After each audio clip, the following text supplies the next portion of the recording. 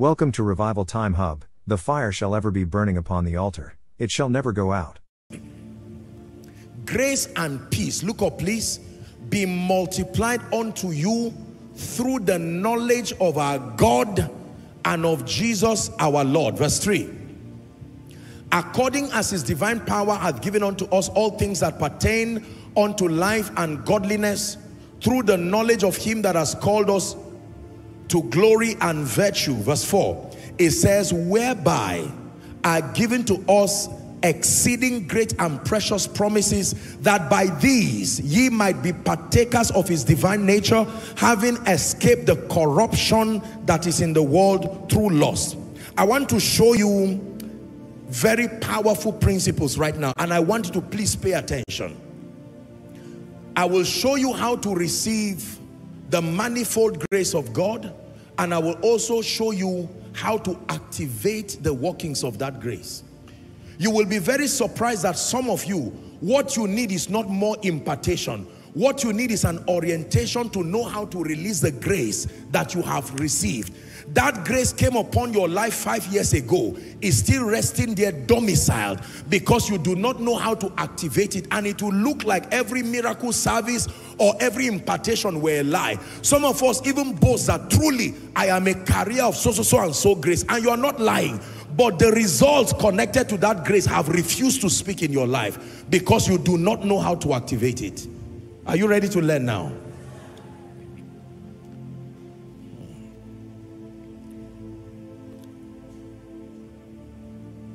The first key, I want to show you the keys now. The first key that is responsible for accessing the grace of God, any dimension of his grace, and it is also the first key to activating any grace you have received. Please listen. Responsible for both receiving any dimension of grace, whether the healing anointing, whether the anointing for wealth and abundance, the anointing for leadership, the grace for territorial influence, it doesn't matter what variety and what dimension that grace is. The first key is that you must contend for high-level spiritual illumination.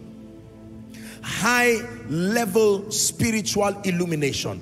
The Bible says grace and peace is multiplied through knowledge. The knowledge of God and of our Lord Jesus Christ. Knowledge. Everybody write that down. High-level spiritual illumination. The more spiritually enlightened you are, the more the grace of God is attracted to your life, multiplied in your life, and activated in your life. Please listen. Listen carefully. Koinonia, look at me. You will write what? Let me have your attention.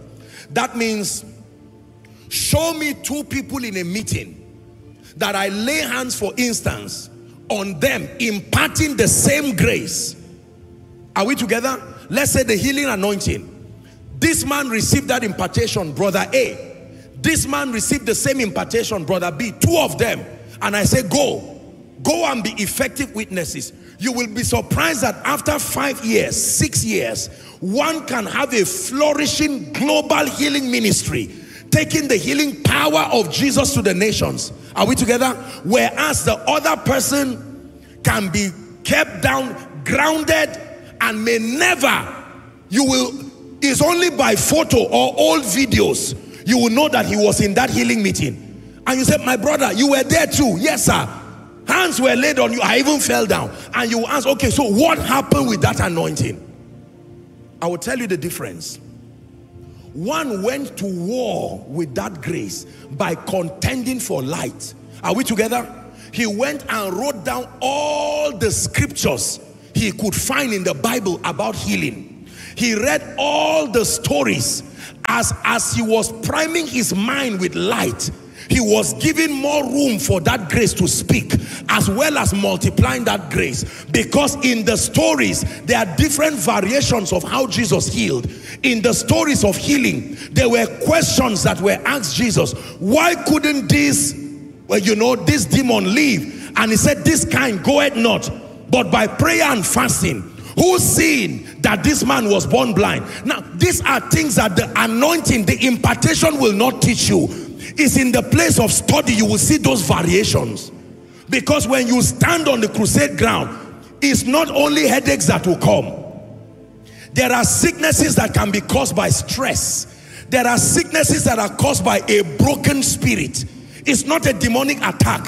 The person is depressed and broken and is affecting their physical body. The approach is different. There are certain sicknesses that as a result of prolonged demonic activities, the demons did not intend to make the person sick. They've only stayed in the person for a long time, so they ministered death to the person. The sickness was a byproduct of their presence for a long time. Remember, two of them have the healing anointing, but one will have an excelling healing ministry. And you are wondering, God, you are not being fair. How did you anoint this man so much? And when they ask that anointed man, who imparted upon you? He can say Joshua Selman. When they ask this, our brother, who imparted you? He will also say Joshua Selman. So what is the difference? Light. Light. Many of you have received impartations that have refused to multiply and are not being activated because the responsibility of contending for light along the area of impartation, not just every area. The grace you believe you have received, you contend for light that activates and multiplies that grace. If I impart the grace for favor upon you and you just go and study on healing, the grace for favor will remain small and will remain inactive, because healing scripture is not the scripture that activates the grace for favor. Are we learning now? Most believers think an impartation is the end of everything. They do not know that that seed that has been sown in you, you should go back home and nurture it. Today, by the privilege of God's grace, and I say this with all humility, we are able to hold large meetings, global meetings across the globe today. I know where that grace came from. That grace came from Reinhard Bonnke.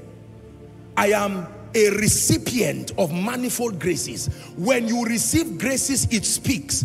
I was not the only one on that crusade ground, by the grace of God. I know when it came. I would not dare to do the things I'm doing today. It's beyond having money. It's beyond having whatever I name. No. You cannot go across the globe. I saw Reinhard Bonnke.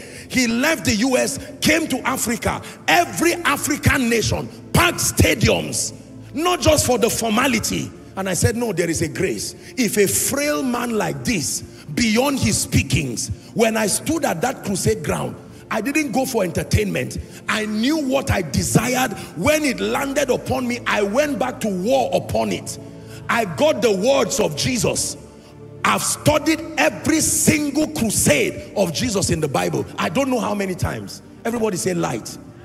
Don't fool yourself that just because you were under an anointed atmosphere, automatically that grace will speak. I'm showing you why impartations don't seem to work for many people in the body of Christ. Hallelujah. You know how many videos of Reinhard Bonnke, of T.L. Osborne, of Maurice Cerullo? I have rare videos. Some of them I bought it. Are we together now? And I sat down. There were times I was not watching it for entertainment. I was watching it for connection. A spirit connection.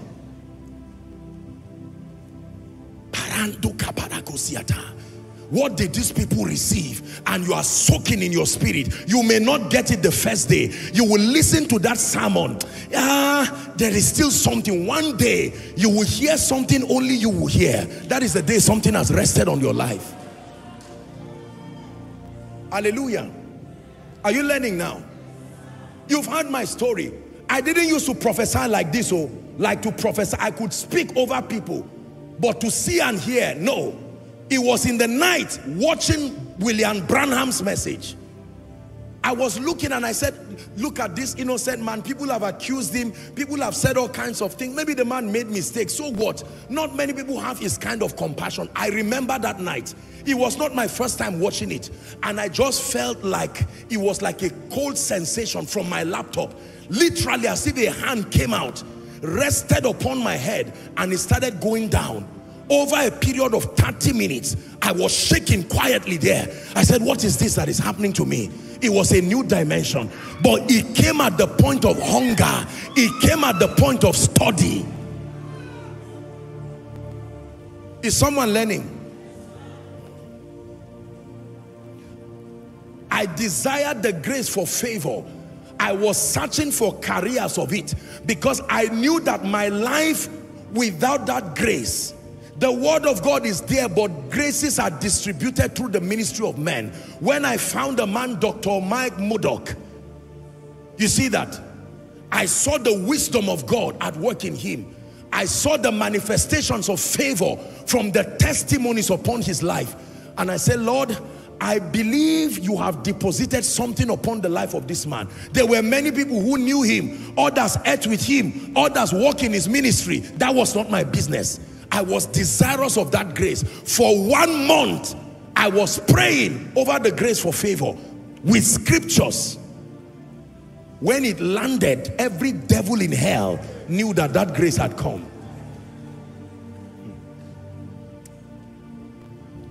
Are we learning? The first way you attract, multiply.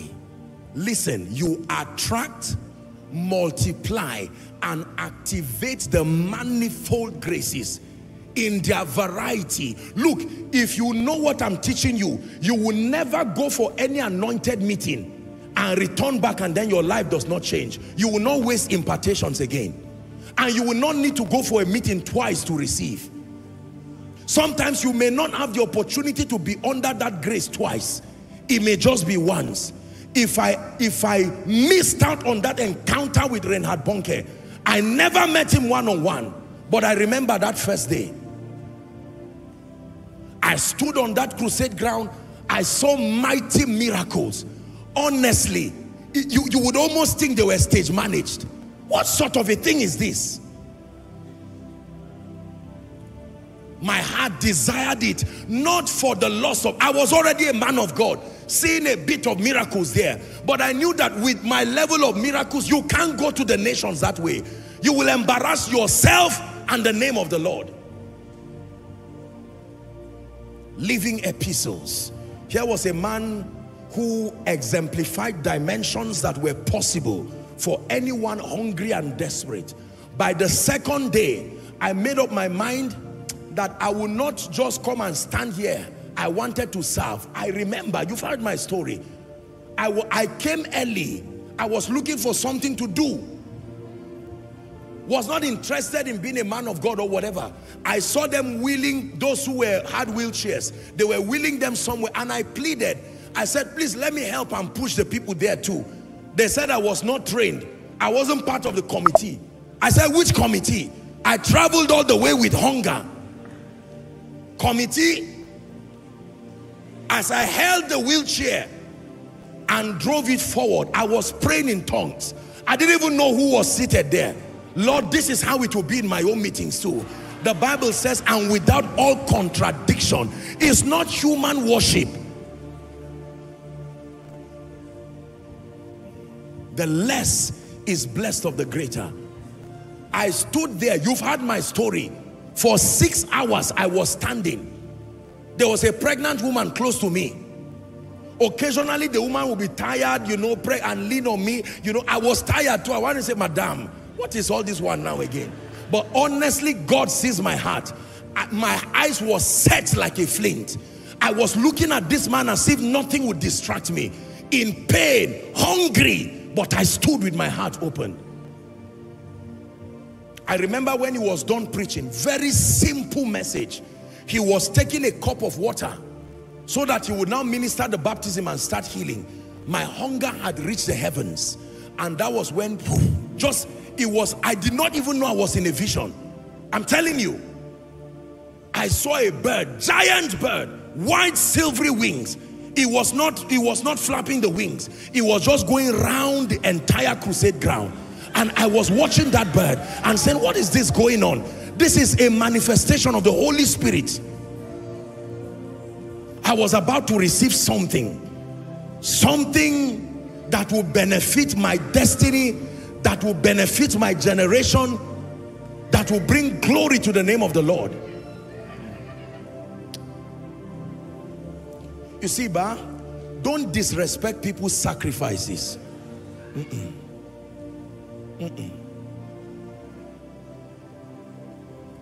As I'm speaking to you, I still remember this like yesterday.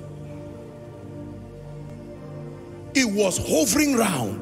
I was lost in that crusade ground, even though I was in front. And the Spirit of God took me to Genesis chapter 1 and verse 2. And the Spirit of God hovered round the face of the waters.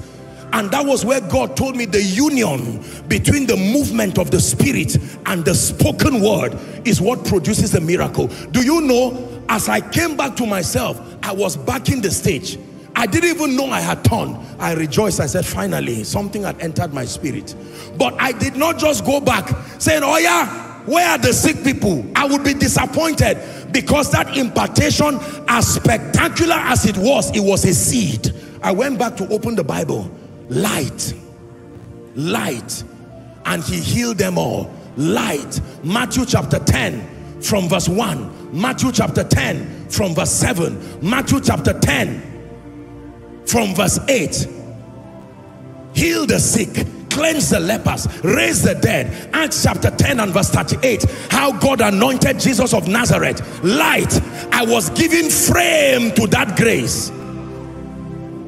He went about healing all they that were oppressed of the devil, for God was with him. For this purpose was the Son of God made manifest, that he may destroy. I didn't see so much of deliverance in Reinhard Bonnke's crusades. The man whose crusades I saw mighty deliverance was T.L. Osborne. I saw dimensions of grace. I didn't see too many creative miracles, but I saw it in T.L. Osborne's meetings. Genuine miracles.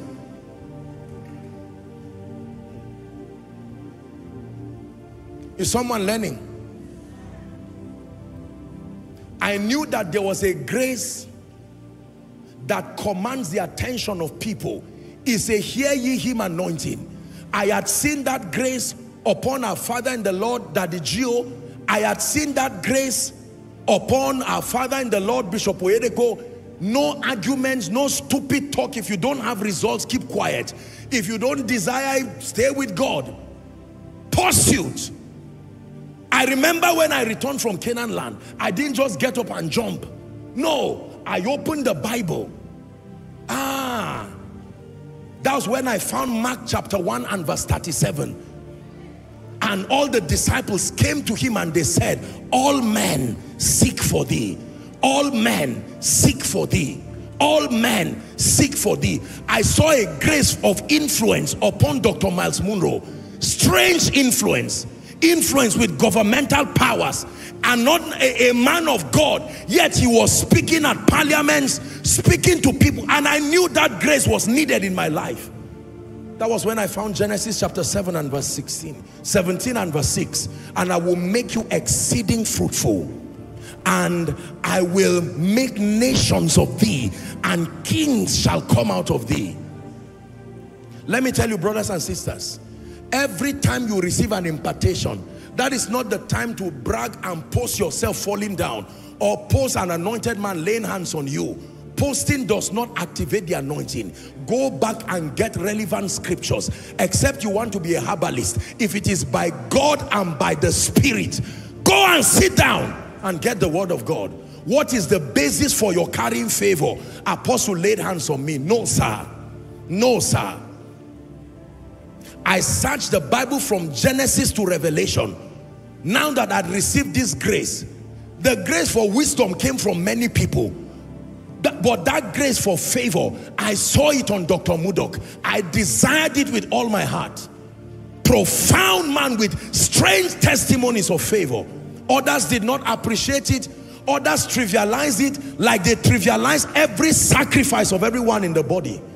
But I press for it.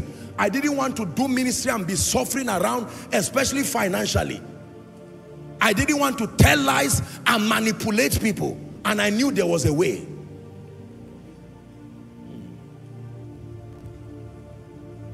Is someone learning?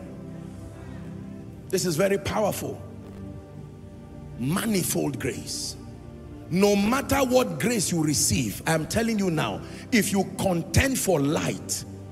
Sometimes my people come here to lead prayers and they share with you the various graces that are available in this house. Shouting amen is wonderful. Falling under the anointing is wonderful, but I am telling you, you will stay under that grace. Even if I tie my hands on your head and sleep off and wake up, you will be surprised that your life will not work. Do you know why? Because it is light dependent. Someone shout light. Shout again, say light. Can you show me the scriptures that support the healing anointing you carry? Can you show me the scriptures that support the ministry of Jesus you want to replicate? Can you show me the ministry that supports your being prosperous? Empty-handedness. Nothing is done in this ministry without scripture. No, the believer's life is bound to scripture and the operations of God as revealed in scripture. Exodus chapter 3 and verse 21. And I will give these people favor in the sight of the Egyptians. You know it. And it shall come to pass that as ye go, ye shall not go empty. You see, one day I was in the place of meditation when the Lord began to speak to me that there is such a grace for speed. And I said, speed? Who exemplifies that grace for speed? Well, if there's nobody, at least the Holy Ghost is here. And there were two scriptures that fired into my spirit. I remember Esther chapter 2 and verse 8 and 9. Speed. That is a dimension of God's favor. Verse 9, please. Give it to us. The Bible says, and the maiden Esther pleased him, and she obtained kindness of him, and he speedily gave her the things for her purification. That when men obtain favor, part of its expression is speed. Speed. Genesis chapter 27. Jacob, Isaac is about to bless his son, and Jacob pretends to be Esau. And he said, how is it that you have returned so quickly? He said, it's because the Lord had brought it unto me. So speed is a reality. Speed is a reality. Lord, I receive it. I contend for speed. Do you believe what you are hearing? Let me tell you the truth, ladies and gentlemen. The graces you have received, even from this house, is enough to have distinguished you. But many of us are not careful to attract, manage, multiply, and even activate it through light.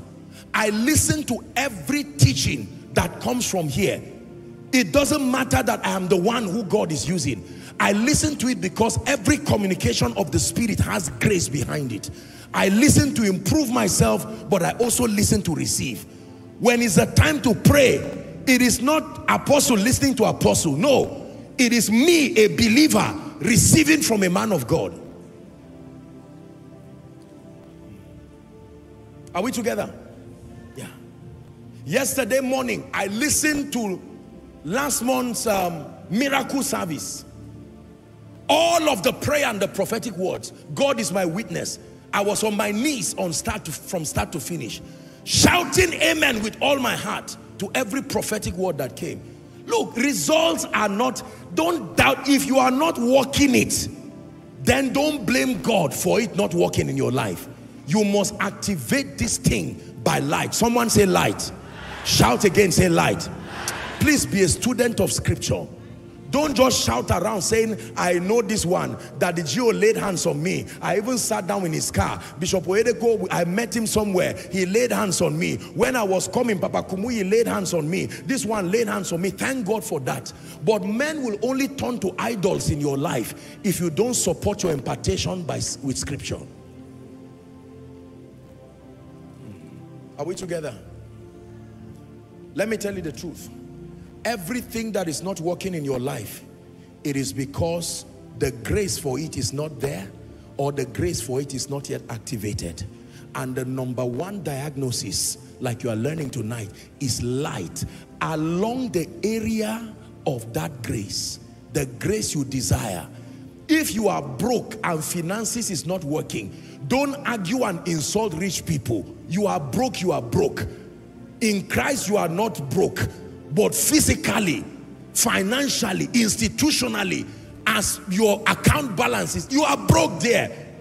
Come to terms early and say, there is a way out. I need to get out of this shame and not keep giving excuses. If there is someone in my same Nigeria and God is exalting that person, Lord, I take responsibility. The blessing is upon me. I need to give evidence to it through my obedience.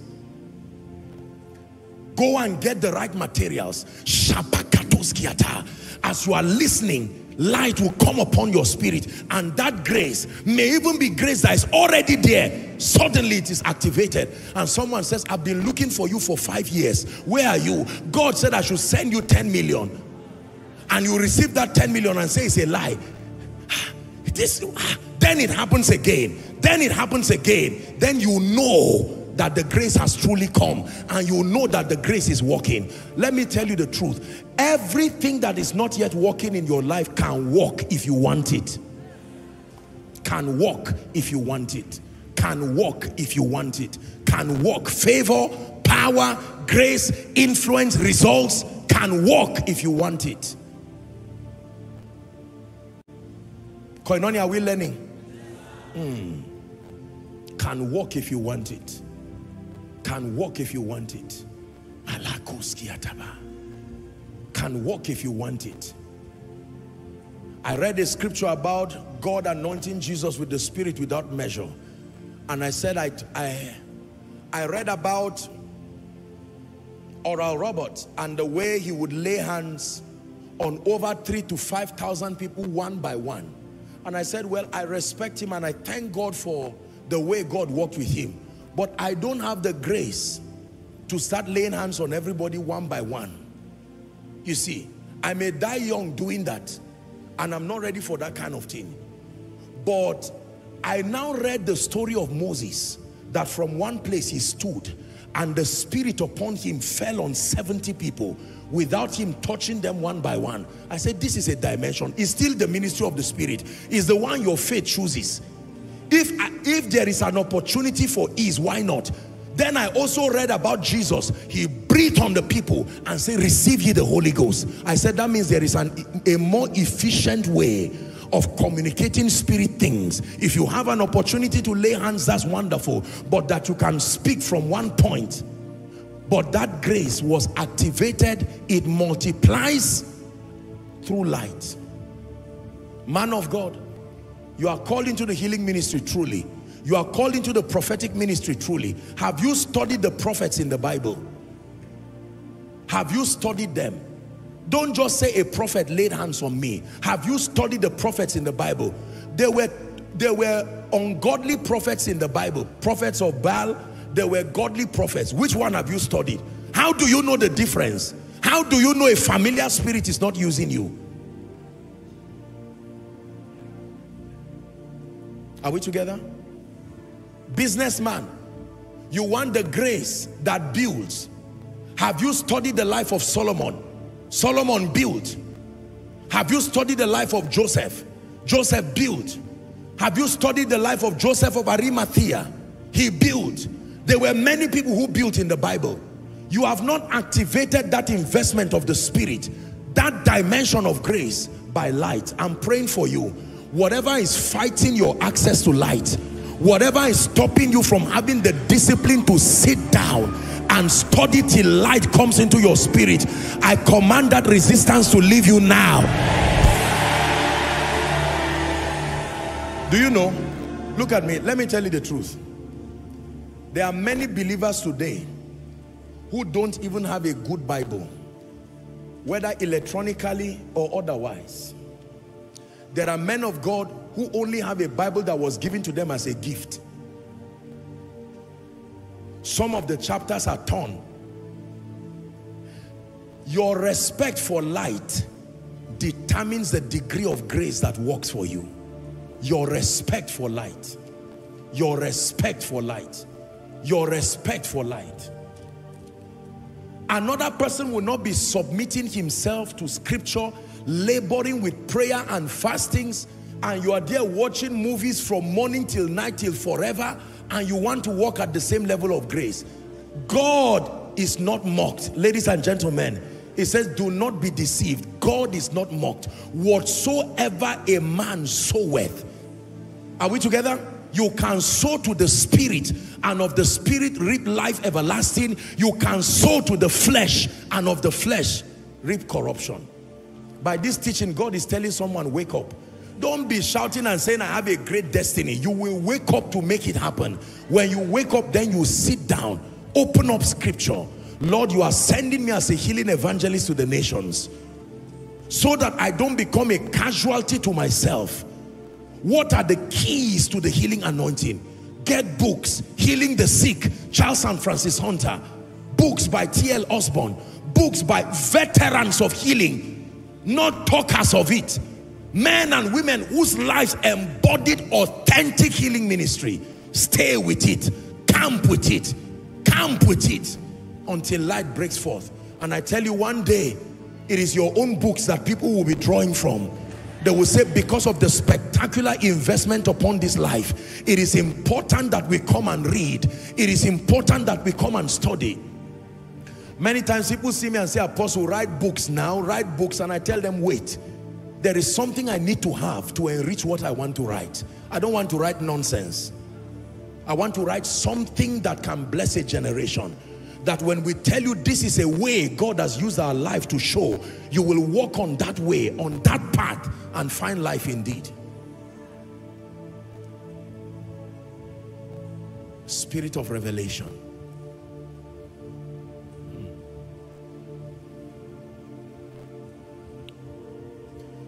I saw a lot of organizations suffer in terms of lack of help.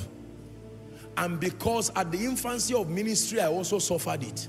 I said, no, it's not a good thing to be anointed and to be incapacitated financially. I told you, if you are incapacitated financially, you will steal, you will tell lies, and most likely you will compromise. And I didn't want any of the three. And I said, Lord, there is a way out. I humble myself. I admit that I do not know. Nobody is born with knowledge. It is acquired by passion and pursuit. Transformation is not an inheritance. You don't inherit transformation. Everybody contends for it. And if there is something wrong with your mindset, if it is empty or you are wrong, you have wrong beliefs, you can change. For someone here, let me tell you, stop trying to learn everything in the Bible at once. Even if you're a man of God, take it one by one. You can dedicate the month of July. Since you see that the healing ministry is part of the requisite graces, the signature graces you will need, why don't you camp with the healing ministry? Use the month of July. Your personal study should be the healing ministry of the Spirit. Get materials, get videos, get scriptures. Study. As you invest yourself studying, something will come upon you. Light from heaven. One night you may be the only one studying, and God will show you a scripture nobody has seen, or not seen the way you are seeing it, and that becomes the anchor scripture for a global healing ministry. Who is God speaking to? Pray in the Spirit in 1 minute. Pray in the Spirit in 1 minute. Just do what I'm asking you to do. Pray in the Spirit in 1 minute.